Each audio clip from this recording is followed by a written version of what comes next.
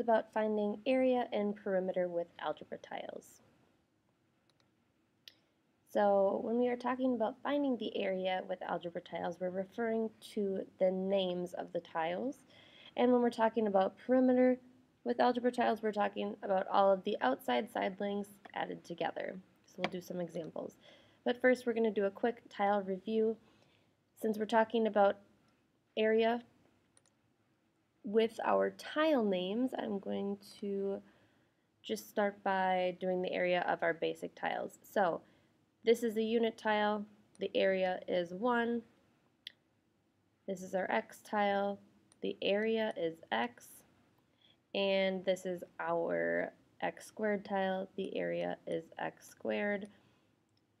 And we get that because each of these side lengths is 1 for this unit tile. And to find the area would be base times height, and our base is 1, our height is 1, so our area is 1. And when we're talking about perimeter, we are adding those sides up, so this is 4. Then if we talk about our X tile, we have that same length on this side, on the top and bottom, which is 1, and then our other sides are unknown, so we call them X. So our area is 1 times X, which is X, and our perimeter is really X plus 1 plus 1, which is combining our two X's. So we have 2 of those, 2X, and combining our 1's plus 2. Then we can go over here and look at our X squared tile. These heights are the same, so these are X as well. All of these, it's a perfect square. And since we have X as the base and X as the height, we have X times X, which is X squared. When we're talking about perimeter, we are adding up those 4 X's. Sorry, X plus X plus X plus X, and we get 4X.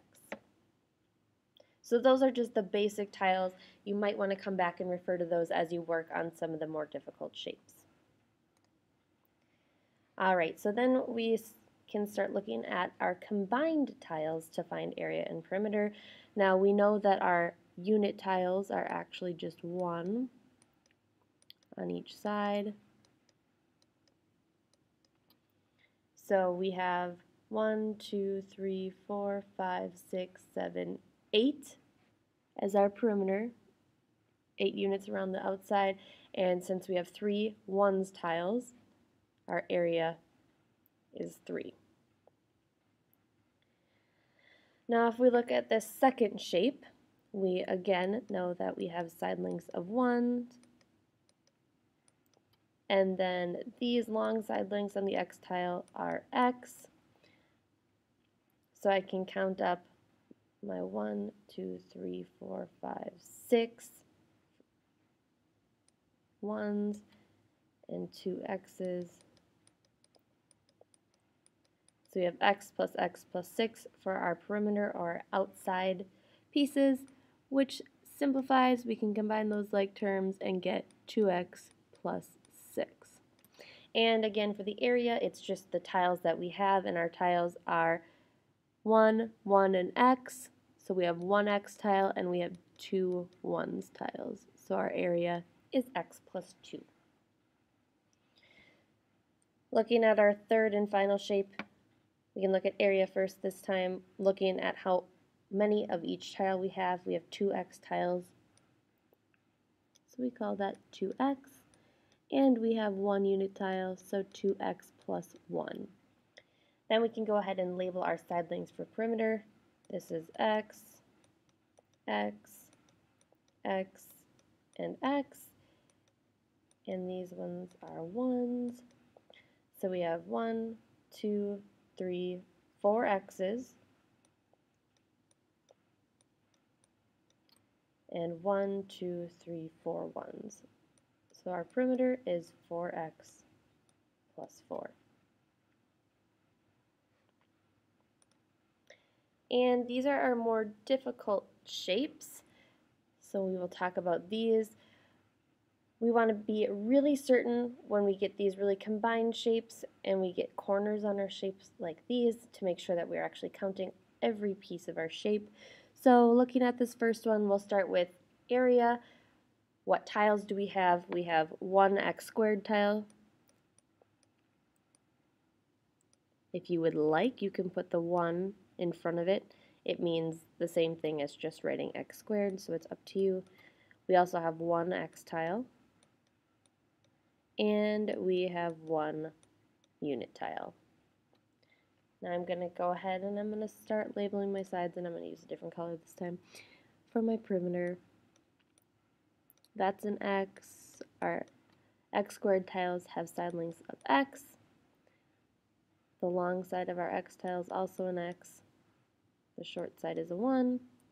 That's a 1, another 1, and another 1. Again, we are only looking at the outside, so we're only looking at these. And that doesn't look very nice, but you're getting the idea. It's the fence around our yard. We don't want to count the lines that go through it. So we have x plus x plus 1 plus 1 plus 1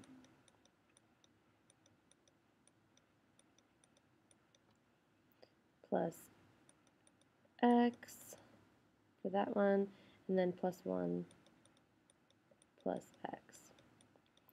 So we can go through and we can count up how many x's we have. 1, 2, 3, 4. 4x plus 1, 2, 3, 4. 4x plus 4 is the perimeter of that shape. Okay, then looking at our second shape again, we'll start with area. We can count up how many tiles. Well, we have one x squared tile.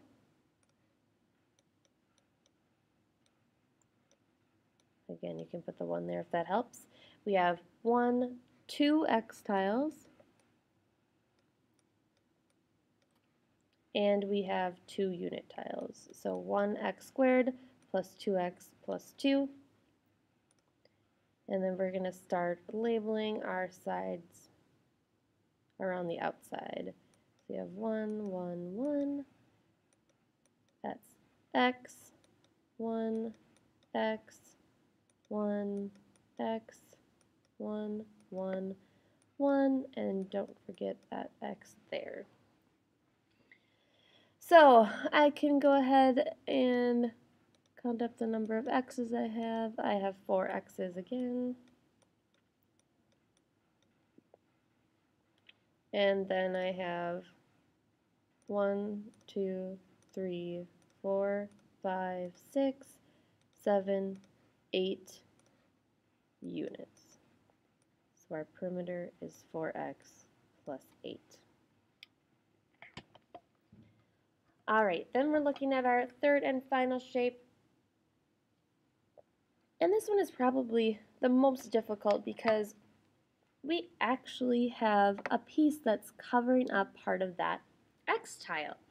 And if we are looking at that piece, we can tell that what is missing of this x tile is just this part right here, which is a side length of 1.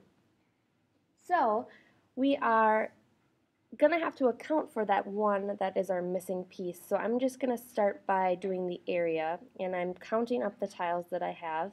I have 1 x tile, so I'm going to write that as 1x. And I have 1 unit tile, so I'm going to write that as 1. Then I'm going to go ahead and I'm going to start labeling my side lengths. I have 1 here.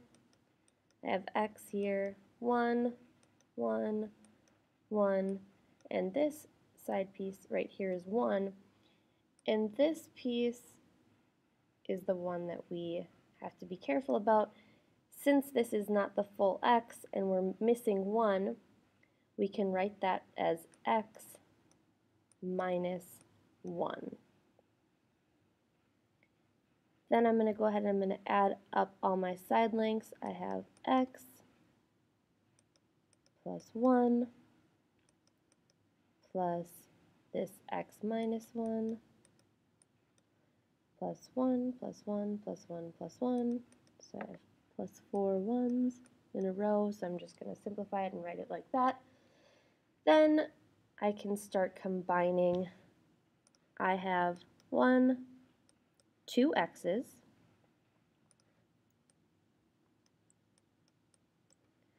and I have 4, and I have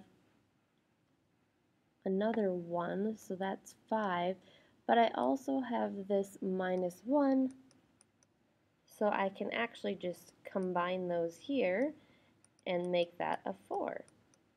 So I have 2x minus 4 as my final answer for perimeter.